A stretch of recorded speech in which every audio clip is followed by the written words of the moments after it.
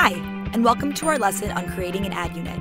In this video, we'll show you how to create an ad unit using our best practices.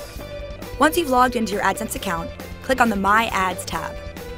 At the top of this window, click the button that says Plus New Ad Unit to create a brand new unit. Name the ad unit something that you'll be able to recognize, so it's easy to find if you want to change the settings later. Next, select the size of the ad unit from the drop-down. As you can see, we recommend choosing one of the 4 sizes that tend to be the best performing. We'll select the 728 by 90 leaderboard for this example. Now you'll select your ad type.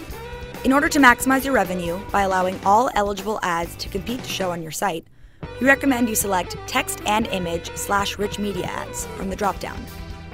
Not all sizes can support image and rich media ads, so we suggest sticking to the recommended sizes highlighted in the ad size drop-down above. For your ad style, we suggest you choose colors that are customized to the text and links that are already on your site. To integrate your ads, make the background and borders of your ads the same color as the background of your page where the ads will be placed. We'll cover custom channels in a separate video, so be sure to check back in on our YouTube channel for a walkthrough. For now, let's skip to the bottom of the page, where you can choose your option for backup ads. Backup ads are what we'll show when Google has no targeted ads available.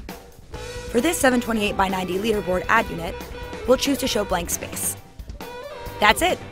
Just hit Save and Get Code and paste the ad code exactly as it's generated into the body tags of the HTML for your site. You should start to see ads almost immediately. For more demos to help you manage and navigate your AdSense account, please check out our YouTube channel.